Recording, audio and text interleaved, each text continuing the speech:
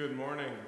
Good morning. Welcome to worship here at First Lutheran Church in St. James, whether you're here in person or you're streaming via our Facebook Live. We welcome you. It is good for us to be gathered this morning for worship. A few announcements. The flowers that you see here in the sanctuary this morning are from the funeral service of Alvin Sandmeyer that took place yesterday. We continue to hold Alvin's family and friends in our prayers. We also hold Terry Broughton's family and friends in our prayers. His funeral service will be this Wednesday.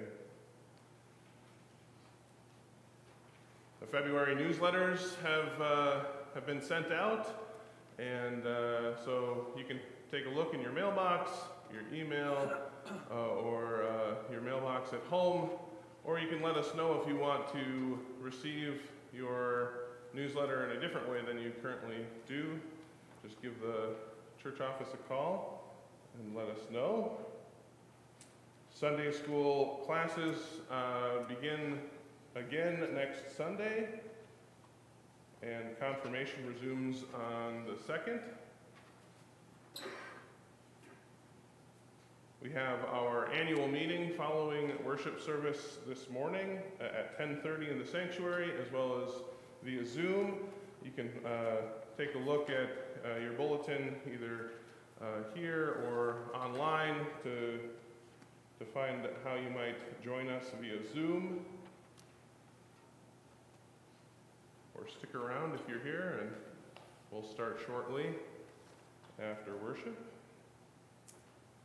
There is still a chance to contribute to the donations going towards hunger relief as part of the Super Bowl campaign. The soup pot is out there in the gathering space, and we continue to take in donations until the Super Bowl. So you can take a look at your bulletin and see where that money is going, but lots of folks have already donated, and we thank you for that. Are there other announcements for the good of the community?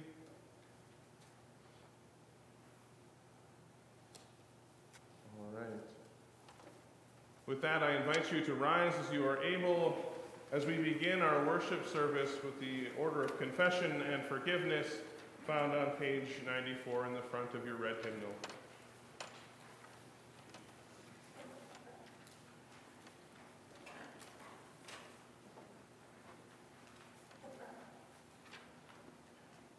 Blessed be the Holy Trinity, one God, who forgives all our sin, whose mercy endures forever. Amen. Let us pray.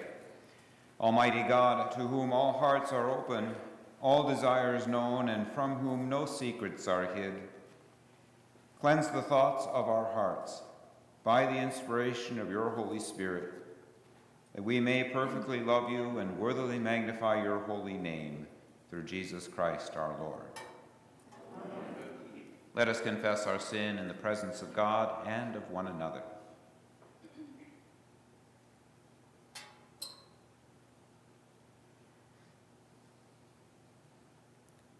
Gracious God, have mercy on us.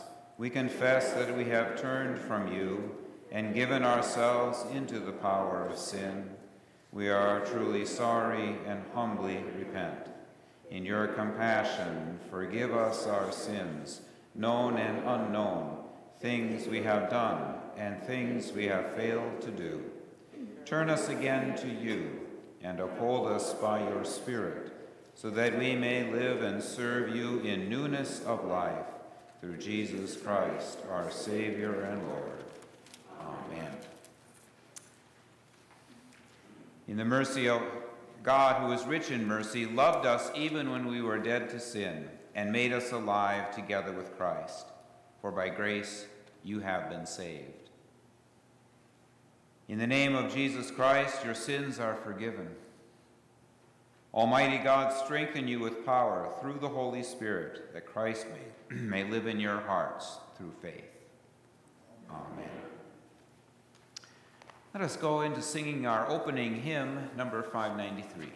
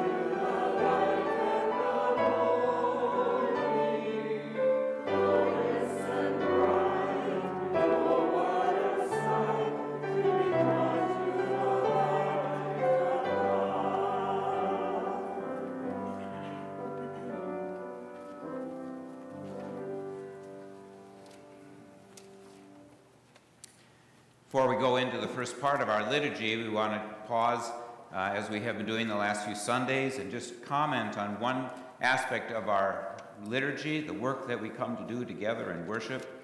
And today we want to lift up the hymn of praise, which we'll be singing in just a minute. There are lots of hymns of praise in our hymnal, but we continue to sing one in particular on many Sundays, and it's the one that begins this way: glory to God in the highest, and peace to God's people on earth. It is a verse from the Christmas story where the multitude of angels announce to the shepherds about the Messiah being born. Often this hymn of praise follows the Kyrie, where we ask God for mercy. And in response to that request for mercy, the announcement comes that God has shown mercy, has shown his grace in Jesus Christ. And so the pastor announces that verse, glory to God in the highest, and you respond with this hymn of praise, this wonderful hymn that has been used for centuries and centuries. And in that hymn, you become the church. You lose all aspect of, what you want, and you give your praise to God, the triune God, the Father, the Son, and the Holy Spirit, all mentioned in this hymn of praise. As you do the work of the church that the Holy Spirit has called you to do, you point to God, you lift up God, and you say, this is the one, this is the only one who is Lord in our lives.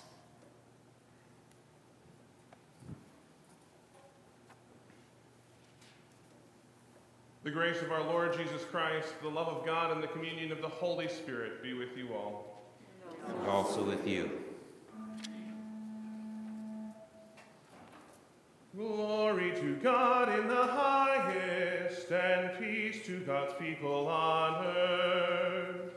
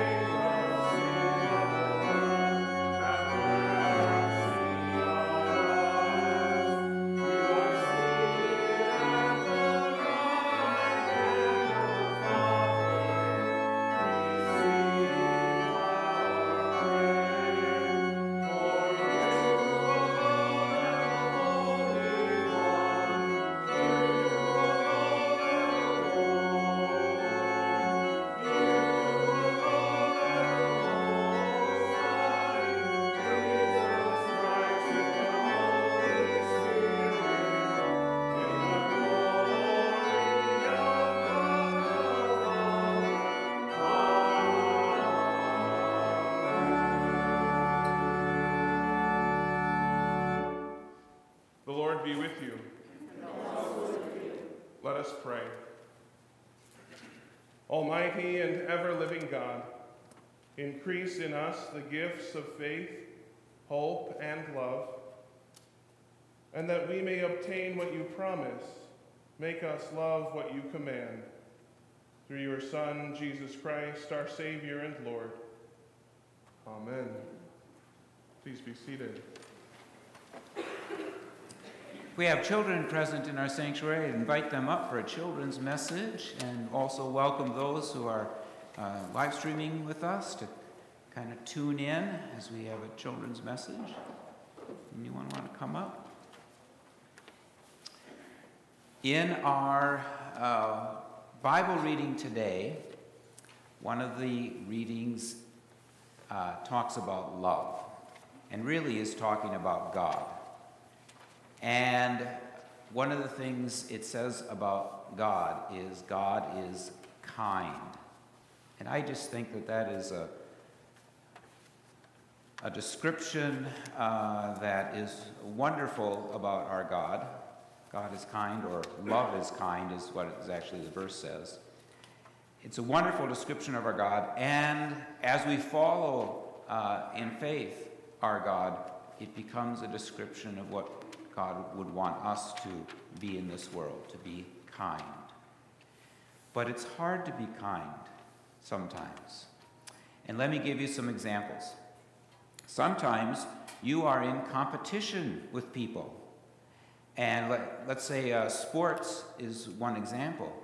And how do you be kind when you're trying to tackle somebody in a football game, or when you're trying to win the game? But it can be done. You can do what the sport asks you to do and still show kindness to your opponent, show kindness to the one you're even trying to win against. Or if you lose, you can still be kind in that moment of accepting loss. Now, there's a story that's told around these parts. It happened not so long ago, actually. And it was about a cross-country runner who was running a race, and one of her opponents, one she was running against, tripped. And she stopped, and she helped her up, and she made sure that she was okay. And then she went on with the race. And that's a good example of being in competition, but saying, and yet we can still be kind. Well, there's other examples too. I mean, I think another good example is when you're in school, when you're in class, and there are some of your classmates that maybe you don't get along with, or maybe they're just different from you. And it's tempting then to treat them differently. But God would say, let's see how we can be kind to one another. So let us pray for this. Blessed are you, Lord God. In your kindness to us, you have shown to us the wonders of Jesus. Help us to follow him in being kind to one another. In your name we pray. Amen.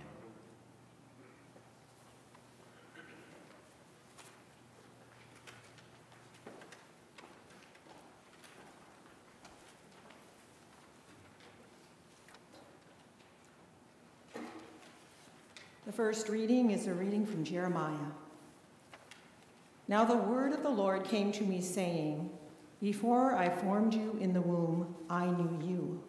And before you were born, I consecrated you. I appointed you a prophet to the nations.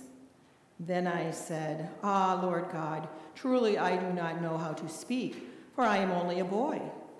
But the Lord said to me, Do not say I am only a boy, for you shall go to all whom I send you, and you shall speak whatever I command you. Do not be afraid of them, for I am with you to deliver you, says the Lord. Then the Lord put out his hand and touched my mouth, and the Lord said to me, Now I have put my words in your mouth. See, today I appoint you over nations and over kingdoms, to pluck up and to pull down, to destroy and to overthrow, to build and to plant. The word of the Lord. Thanks be to God. Please read responsively Psalm 71, 1 through 6. In you, O Lord, I take refuge. In your righteousness, deliver me and rescue me. Be to me a rock of refuge, a strong fortress to save me. For you are my rock and my fortress. Rescue me, O my God, from the hand of the wicked. From the grasp of the unjust and cruel. For you, O Lord, are my hope. My trust, O Lord, from my youth. Upon you I have leaned from my birth. It was you who took me from my mother's womb. My praise is continually of you. The second reading is from the first letter of Paul to the Corinthians.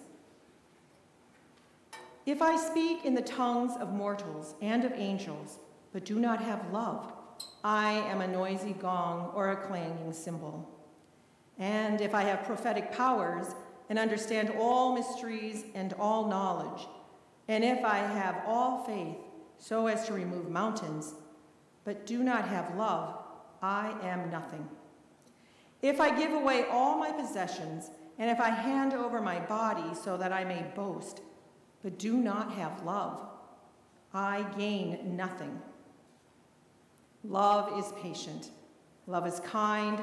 Love is not envious or boastful or arrogant or rude. It does not insist on its own way. It is not irritable or resentful. It does not rejoice in wrongdoing, but rejoices in the truth.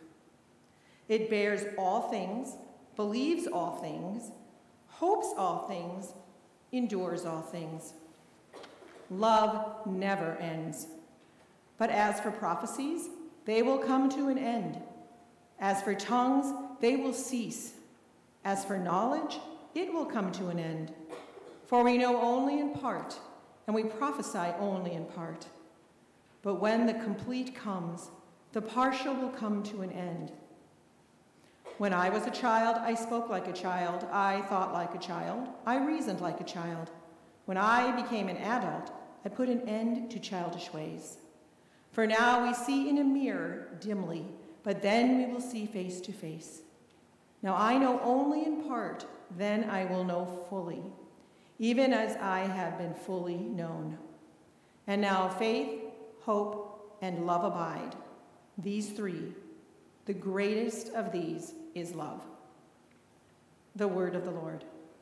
Thanks be to God. Please stand for the Epiphany verse.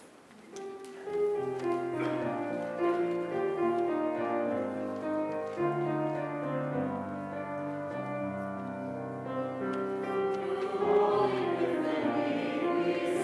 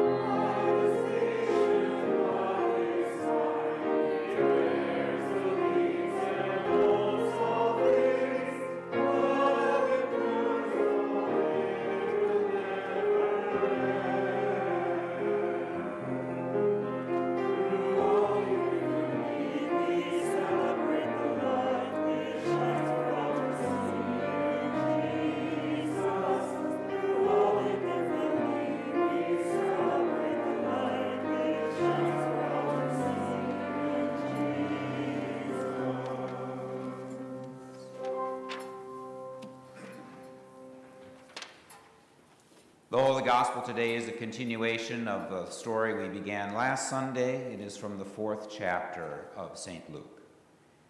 Glory to you, O Lord. Jesus began to say to all in the synagogue in Nazareth, "Today this scripture has been fulfilled in your hearing." All spoke well of him and were amazed at the gracious words that came from his mouth. They said, "Is not this Joseph's son?" He said to them, "Doubtless you will quote to me this proverb, 'Doctor, cure yourself.'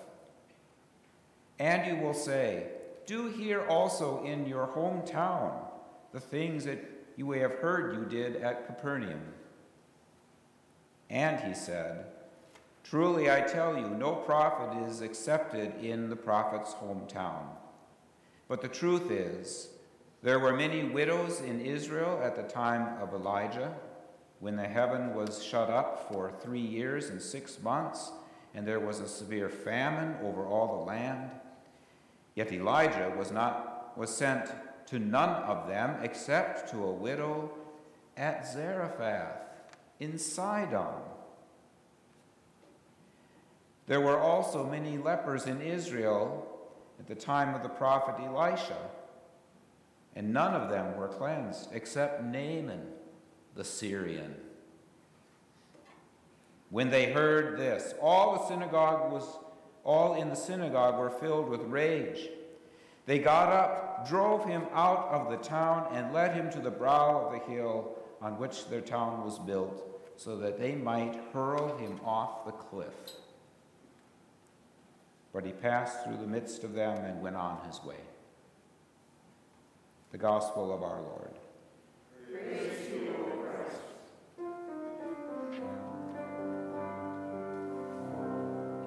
Through all Ephiphany we celebrate the light which shines for all to see in Jesus. All Ephiphany we celebrate the light which shines for all to see in Jesus.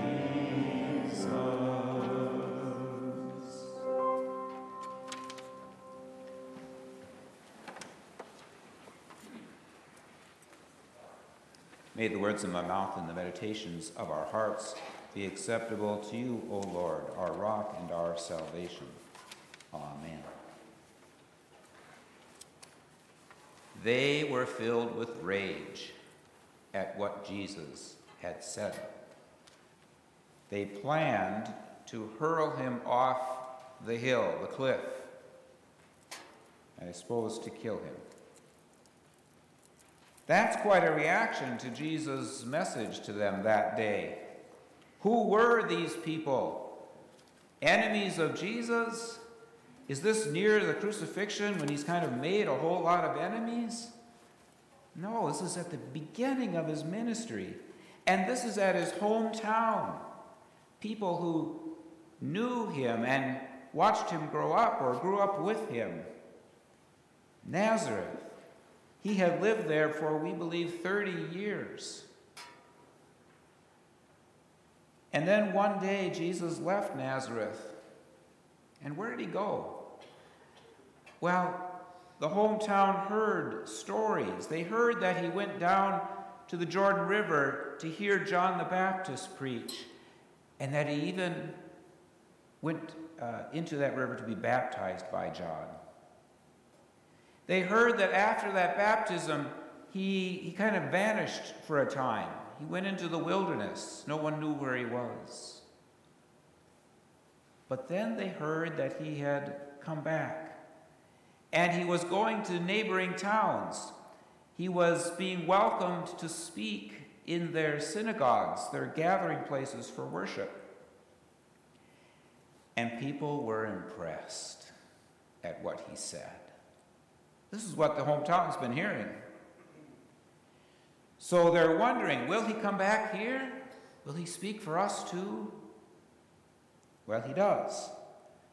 He comes back to Nazareth, and he's there over the Sabbath day. So he goes to the synagogue with them, as was his custom. And they say, well, let's have Jesus speak. So they hand to him the scroll of the prophet Isaiah, ask him to speak for them that day. He unrolls the scroll, he reads from the prophet Isaiah, "The Spirit of the Lord is upon me.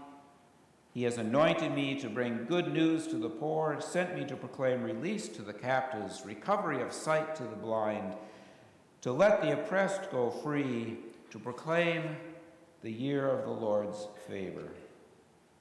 What a beautiful passage. What a beautiful passage for Jesus to choose to read to them. I'm sure they were anxious to hear what he had to say about it. What will he teach us about that? And he says this one sentence, "Today, this scripture has been fulfilled in your hearing." Well, in that statement and in what follows, Jesus, I think, is trying to redefine himself to his hometown.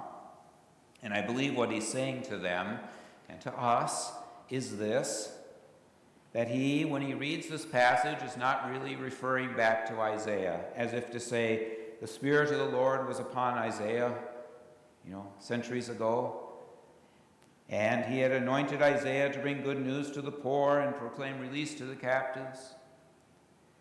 Jesus is saying that this passage will now be fulfilled in him.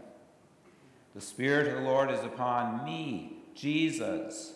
The Lord has anointed me, the one who grew up here in Nazareth, to bring good news to the poor. He sent me to proclaim release to the captives and recovery of sight to the blind.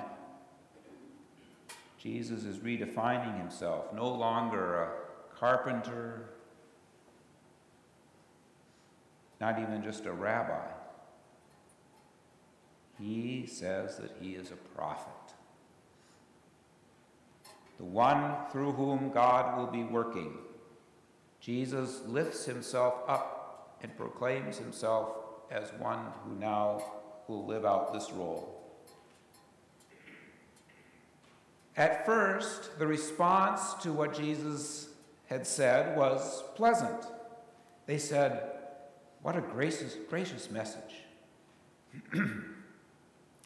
But then as it sinks in and they realize that he's referring to himself as a prophet and that God is going to work through him, they began to think, wait a minute, isn't this Joseph's son? Which is to say, isn't he being a little big on himself? This is just Joseph. We know all about him. He can't be a prophet. Jesus, the prophet of God. The ending of the story makes a little more sense when you understand Jesus as a prophet, because when people are filled with rage, it's usually because a prophet has spoken to them. That's generally the response, not always, but generally a response a prophet will get. Prophets and the word that they bring from God upset people. It's not meant to be a comforting word like a shepherd or a pastor to the people. But a prophet comes to fill the role of challenging the people. So Jesus is doing his job. He's getting the right reaction for his role as a prophet. And this is what is important for us to see. We will also see Jesus in a new way in our lives. And it's not so much what Jesus says in this passage as just understanding who Jesus is now as he begins his ministry. He is going to be God's prophet. He's going to be much more than that, too. We're going to come to know him finally as the Son of God. But in this passage, a prophet doing the work that Isaiah proclaimed. And as a prophet, he will not back off to avoid upsetting people. In fact, he'll bear a cross rather than back off. Jesus is not worried about offending others, and in one commentary I read, he went out of his way to offend them. He could have stopped after that initial comment of, today the scripture has been fulfilled in your reading. He could have just ended it there, and they would have thought, oh, those are gracious words, and left it at that. But he kept going, not to meet their expectations, but to meet God's. Now, what I like to do when I'm studying the scripture like this is to kind of analyze it and say, okay, what exactly set them off? What was it that he said that made them so enraged? I like to do that. I like to proclaim those kinds of things. But for this sermon, let's set that aside. Let's keep the focus on Jesus and his role as a prophet. And hearing the reaction of the people was rage towards Jesus. I'll ask you the same question I asked of myself and of the men's Bible study on Friday. What could Jesus say to upset you? What would he say that would fill you with anger? Would Jesus do that? Yes, he would. He is a prophet. He has a word that is challenging to us. While we're happy to hear that Jesus comes with comforting words many times, words of acceptance and forgiveness, we will also want to tune our ears to God's word when it challenges us, his hometown people, his church. What would get under your skin? I think it's hard for us even to imagine, because I think the things that would enrage us are our blind spots. And we just have unquestioned assumptions, and until they're questioned, we can't even imagine what they would be.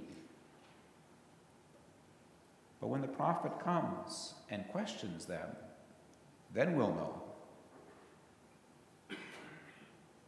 Sometimes I've talked to people who were raised in the church but have left, either no longer want to be active in the community of the faith or just not believers in Jesus anymore. And two thoughts come to mind as I ponder my conversations with them. The first is that they really haven't come to know Jesus. I mean, they got to know Jesus at a Sunday school level, and then in their adult life, that just wasn't an image, a person that appealed to them. And I thought, boy, if you could only come to know Jesus as I've come to know him and love him, as someone who has adult things to say to us, not just as we understood him in Sunday school. I said, boy, maybe then you would put your faith in him. But the second thought that comes to mind is that maybe they have indeed come to know Jesus in an adult way, and they don't like what he has to say to them. They don't like the challenging words, the prophetic words that call them to change. And it's not wanting to hear it. It's easier just to not be a part of the place where you hear it. God's word comes to us in different ways. Certainly we speak often of the gospel being a word of acceptance and comfort, a word that sets us free, good news. But God doesn't leave us there. God's word is also for us a prophetic word, a word that needs to be said to push us off our complacency with the way things are, to awaken us to our sin, to call us to faithful living. The prophetic word of God does not sound like good news at first, but Jesus doesn't come to win our favor, but to free us from the deceptiveness of our sins. And that takes a challenging word sometimes. And it has to come from someone who has the authority to speak it. And Jesus has that authority. He is filled with the Spirit. He is the faithful one who has borne the cross to bear this truth to us. To encounter Jesus is to be changed. Jesus announced the day in Nazareth that he had come to change things, using the words of the prophet Isaiah. But you don't go around the world just changing this and this and this, as if it just needs to be tidied up in a couple places. To change one thing in this world is to change the whole world. And that change that Jesus seeks begins with you and me. Amen.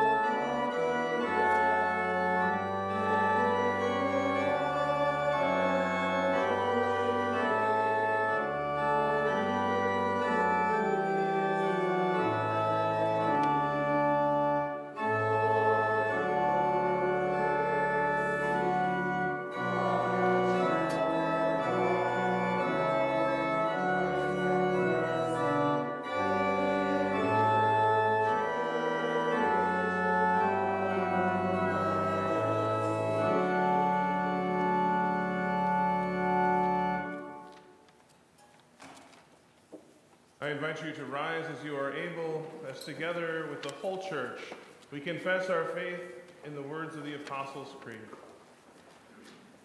I believe in God, the Father Almighty, creator of heaven and earth. I believe in Jesus Christ, God's only Son, our Lord, who was conceived by the Holy Spirit, born of the Virgin Mary, suffered under Pontius Pilate, was crucified, died, and was buried. He descended to the dead. On the third day he rose again. He ascended into heaven. He is seated at the right hand of the Father, and he will come to judge the living and the dead. I believe in the Holy Spirit, the Holy Catholic Church, the communion of saints, the forgiveness of sins, the resurrection of the body, and the life everlasting. Amen. The Spirit of the Lord is poured out upon us in abundance, so we are bold to pray for the world, the church, and all that God has made. Each of our petitions will end with God of grace. Our response, hear our prayer. Let us pray. Guide your church, O Lord, in the ways of faith, hope, and love. Cultivate ministries and communities of compassion that bear witness to your enduring presence among us. God of grace, hear our prayer.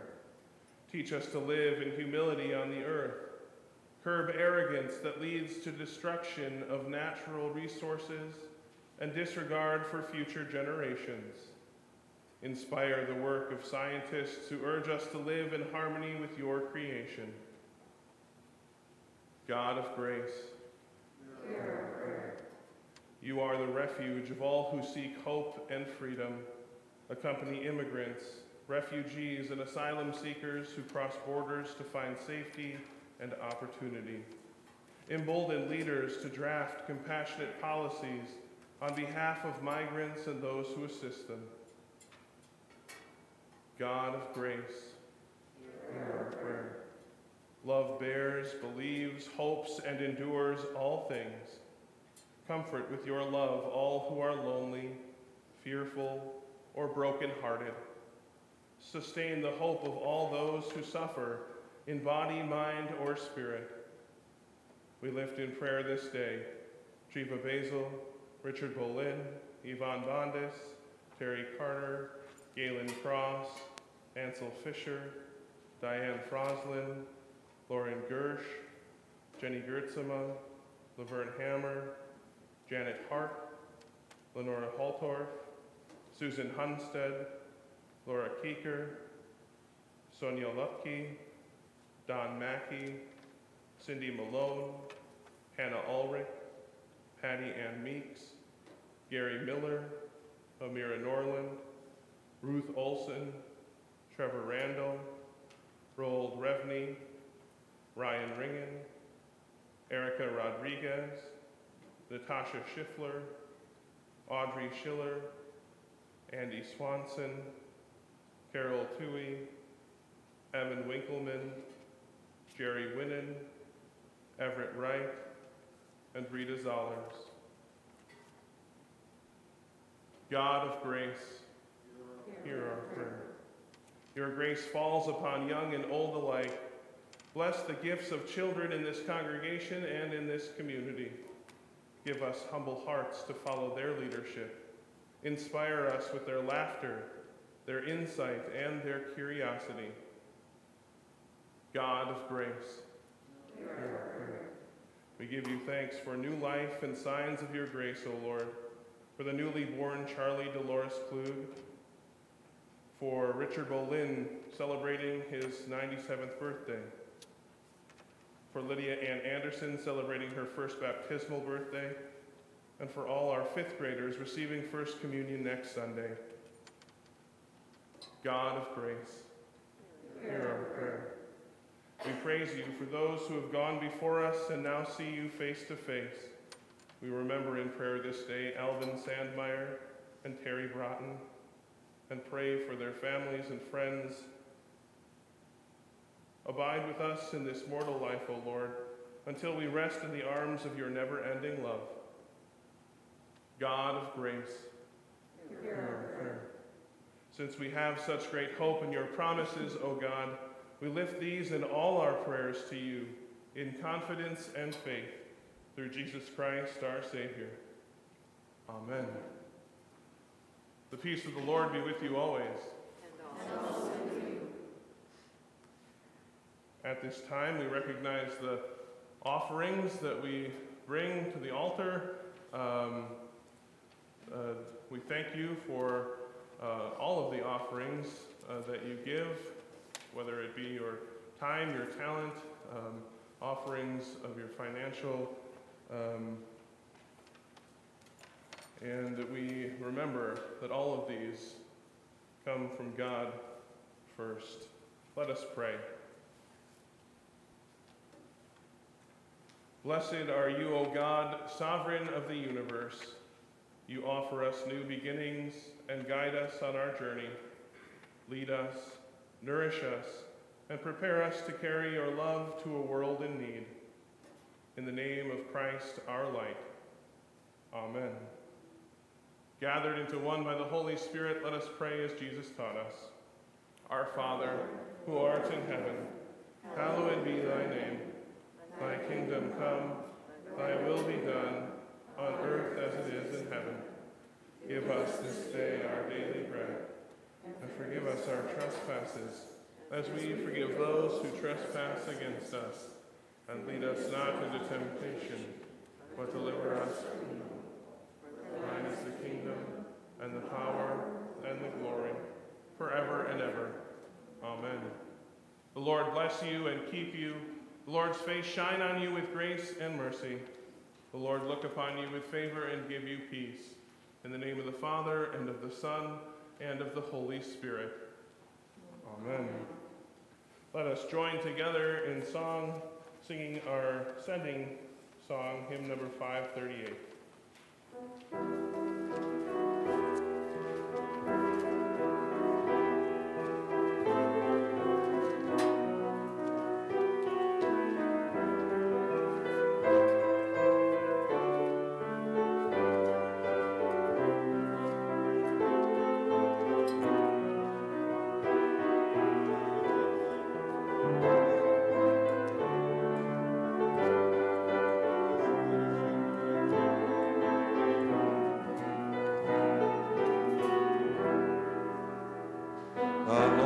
Sends us forth with hands to serve and give, to make of all the earth a better place to live. The Lord now sends us forth with hands to serve and give, to make of all the earth a better place to live. The angels are not sent into a world of pain to do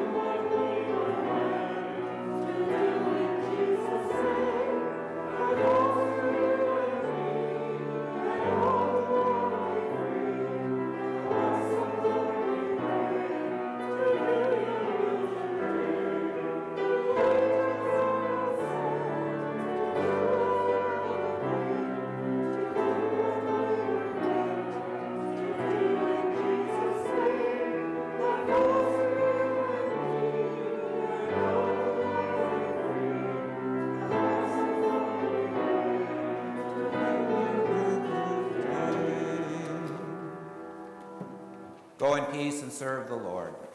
Thanks be to God. A couple of announcements for our annual meeting. We'll start at 10:30, so we have some time in between. We wish we could offer you a cup of coffee and things, but we just don't feel that that's a safe way safe thing to do right now. So please mingle, I guess, if you're going to stay for the meeting. Go home if you're not. You could go home and tune in by live stream if you like. By Zoom if you'd like. But 10:30 is when we'll start our meeting.